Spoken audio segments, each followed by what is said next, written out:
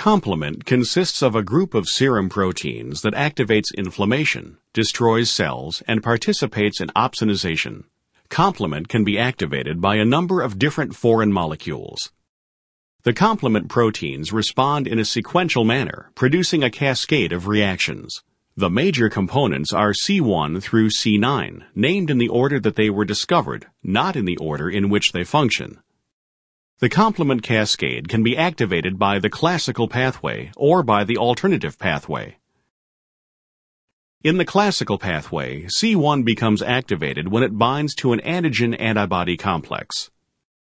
The activated C1 then cleaves C2 into C2A and C2B, and C4 into C4A and C4B. C2B and C4B combine to form a protease called C3 convertase. C3 convertase then cleaves C3 into C3A and C3B. In the alternative pathway, antigens such as endotoxin, polysaccharides, or cell wall components react with C3b. Small amounts of C3A and C3b are constantly being formed from C3, but without activation they are soon destroyed.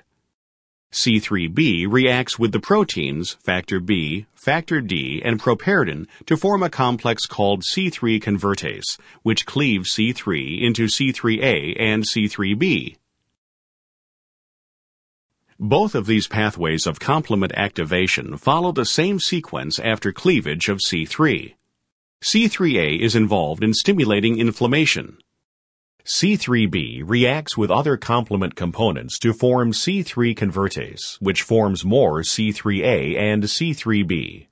C3b also attaches to the surfaces of microorganisms. Phagocytes have a binding site for C3b.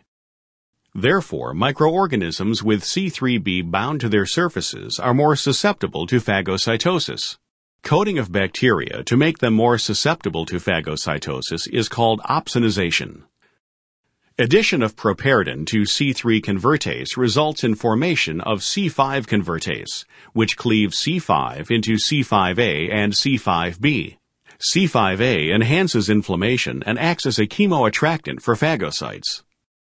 C5b reacts with other complement components including C6, C7, C8, and C9 to form a membrane attack complex.